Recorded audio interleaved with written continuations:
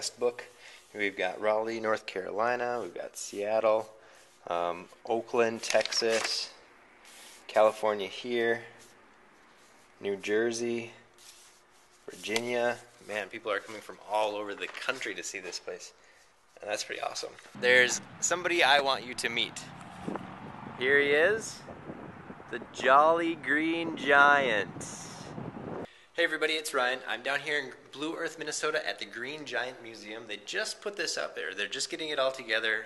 This last year, they've been kind of putting this together so you can go through the company history of the Green Giant and follow him along his way. So when you start out, you get some company history all through the 20s and into the 30s.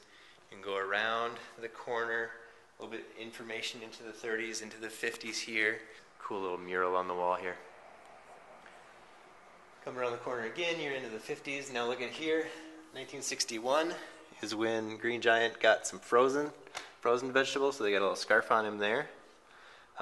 Notice here he has no shoes. This is something that I got pointed out to me right away. The Green Giant, through all the advertising, doesn't have shoes on, even through the 60s, until we get around here, over into right here, the 70s.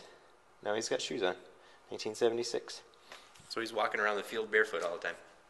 And you can come in here, there's another little section down where they actually have some old equipment. There's a corn cutter where the cobs of corn would actually come down the conveyor belt like this, sneak right into there, and they get all the corn off there, spin around, do whatever they do. Canning machine, fill that puppy up. And over here they have a lid closing machine. Cans. This is the old stuff that they actually got to keep or put into their museum. It's a really cool place, Blue Earth, Minnesota. I'll put the information on how to get here up on top. Man, you got to get out here and check it out.